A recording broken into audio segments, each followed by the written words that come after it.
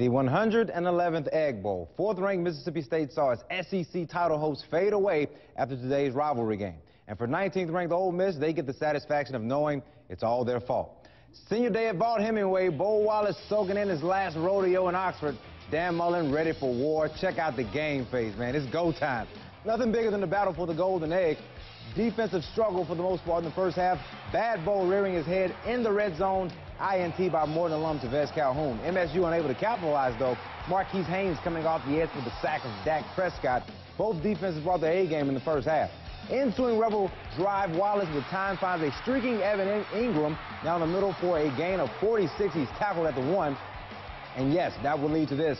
Ole Miss goes hurry up, and Wallace fights his way into the end zone. They rule him down, but replay shows he crossed the plane. Rebs up 7-0. They head into recess leading 7-3. Offense starting to pick up in the second half after a pair of one-yard touchdown runs by State and Ole Miss, Dak Prescott and Jeremy Liggins respectively. The Rebels get a home run play in the form of Jalen Walton on this next one. Somehow, someway, he gets out of a negative play and turns it into a 91-yard touchdown run. 21-10 Ole Miss after the PAT. Bulldogs coming right back. Prescott showing his poise, throws a beautiful ball down the left side to the Runya Wilson for the 32-yard touchdown pass and grab. MSU back within 4. But it's Jordan Wilkins with the dagger to the maroon and white hearts. The freshman running back with the halfback pass to Cody Core for the touchdown, and that would all but do it. Ole Miss wins the Egg Bowl, and MSU, once again, will not go to the SEC title game. 31-17 your final. Sports Director Aslan Hodges has more from Oxford.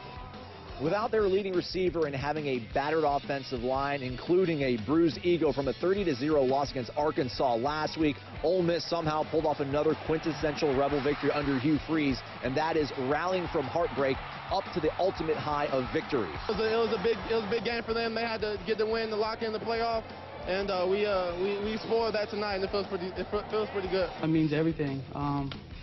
We had to have this game. I had to win this game. It's amazing because if we weren't gonna make it, then the other Mississippi team shouldn't make it. You're sitting here 9-3 and beating, let's see, the #1 team in the nation, #4 team in the nation, and anytime you end the season with 9 wins and the Egg Bowl in your possession, that's a dang good year. You know, I mean, I think we're giving up over 20 yards something per play. That's just absolutely pathetic. That's a terrible job by our defensive coaching staff.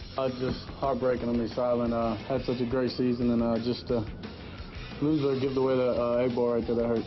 Alabama will head to Georgia to represent the SEC West next week. Meanwhile, Ole Miss and MSU sit and await their bowl fate, likely to a warm weather destination in Florida.